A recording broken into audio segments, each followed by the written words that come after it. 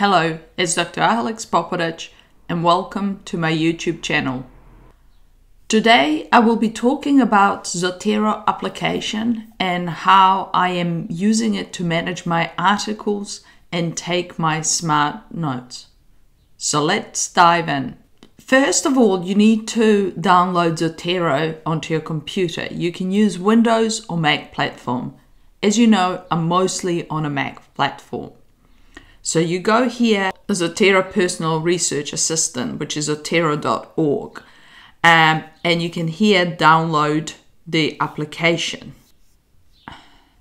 When you click onto the download button, you will get to this page and it will automatically figure out whether you're on your Windows or Mac platform. You have to download first here, but also connect Zotero connector. For this, you will not be able to use Safari browser if you're a Mac user. You can use either a Chrome connector, which I do tend to use. I use Brave browser, or you can use it for a Firefox browser as well. When you download Zotero, it will look something like this. You will not have all the side files. You will have just the empty library. Here, on this button here, you can add a new collection. And that's when you start having lots of articles and stuff, you can do it this way. You can use this instead of using Pocket for reading or anything like that. So I can have my read files here in this way, and I've downloaded them from my Brave browser. So if I go here, so I will go to PubMed, which is a place where you can find lots of articles for us doctors, for example. And let's say here,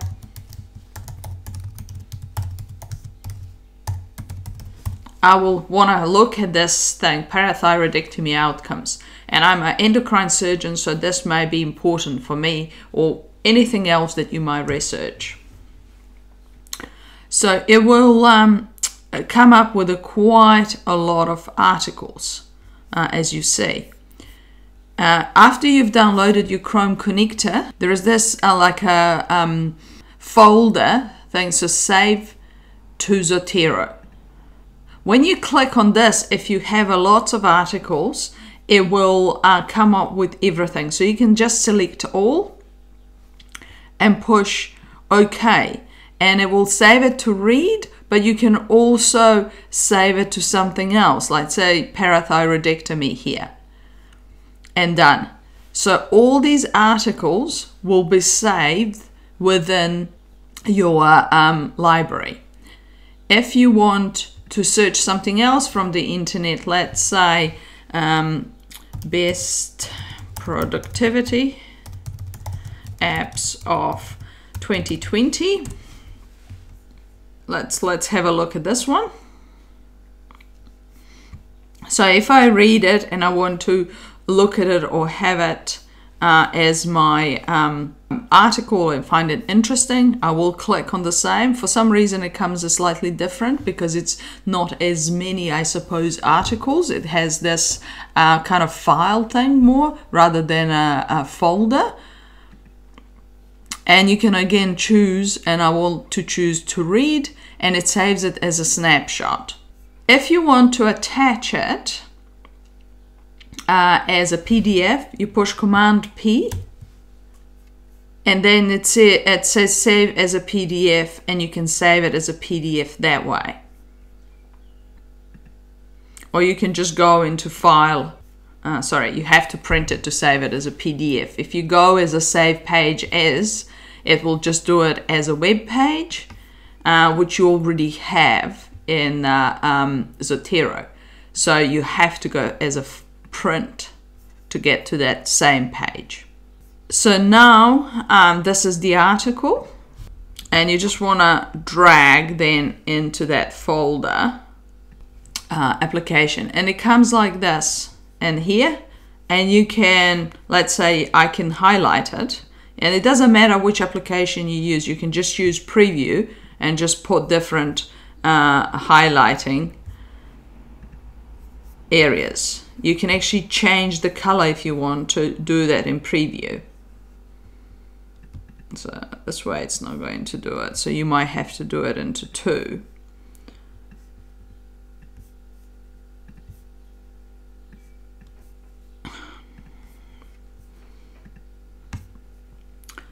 And if you close it and you open it again, it will have your highlights. You can also add notes, standalone note, which is just goes into all of the files that you have in the library, or you add a child note. In this case, we want to add a child note to this article.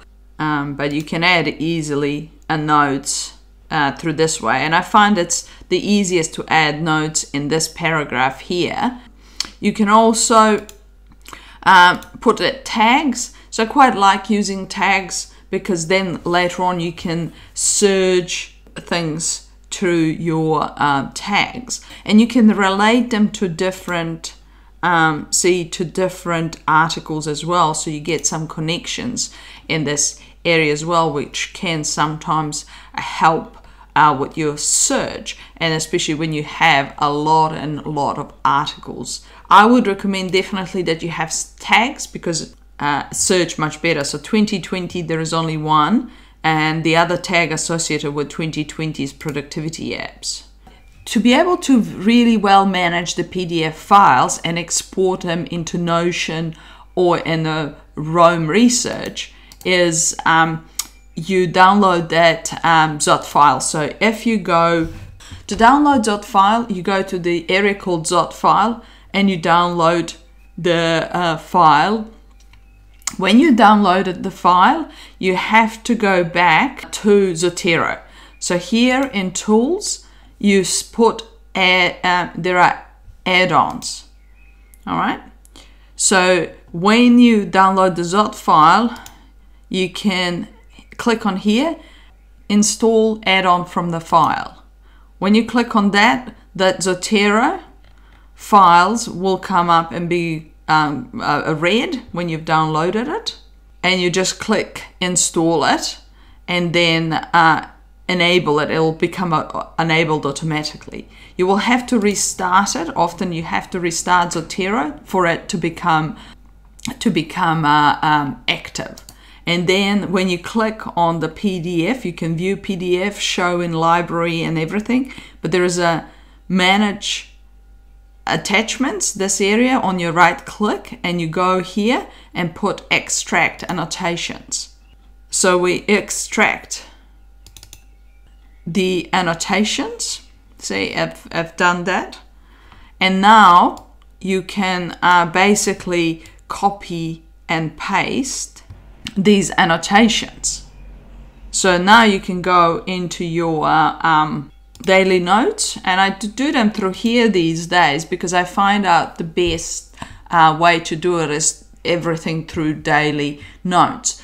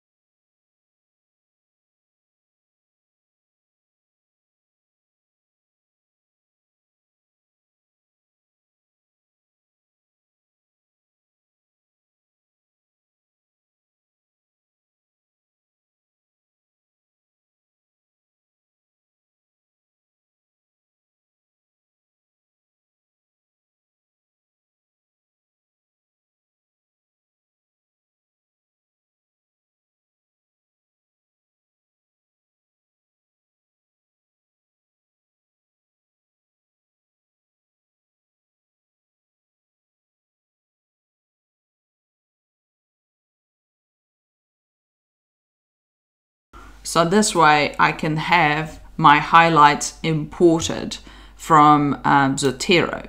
After you have highlighted your areas in Zotero, you can move this file then into your Roam Research and copy it into that. So sometimes I do that if I want to keep the articles in both or you can use both for keeping in articles. But it then becomes quite messy for me. I don't want to necessarily store all the articles in the Rome Research. I'd rather use Rome Research just as writing application. If I want to do the same in Notion, I will get into my articles area and then just add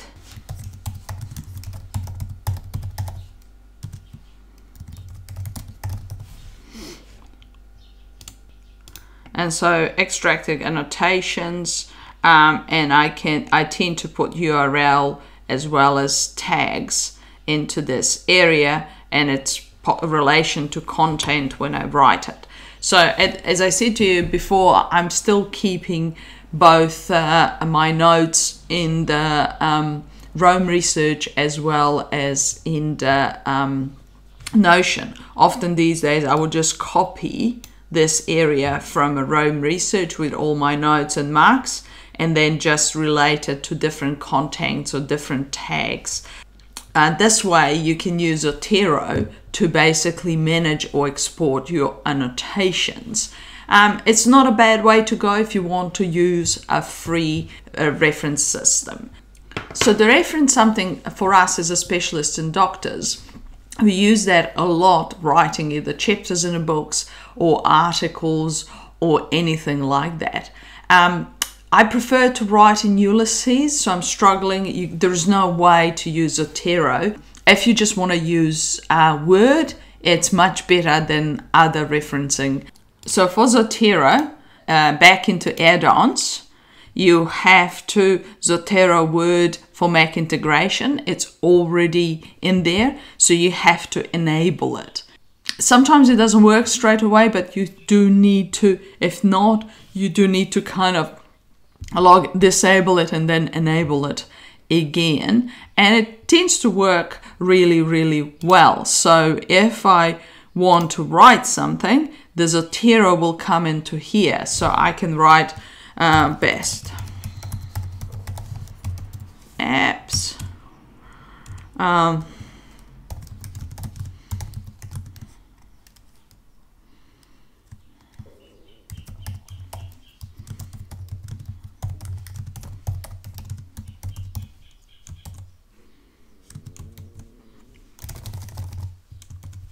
and then I click on Zotero, add a citation, and when you it asks you what type of citation style you can do, and there's a lot of styles here. If not, you can actually import the style, and do you want it as a part of the footnotes or endnotes? So if you do that, and then now you look at it as corp best. There we go. And you click enter. All right, and it'll come with number 1, and it will come down here at the bottom of this area. If you want to do several, then you can actually do here and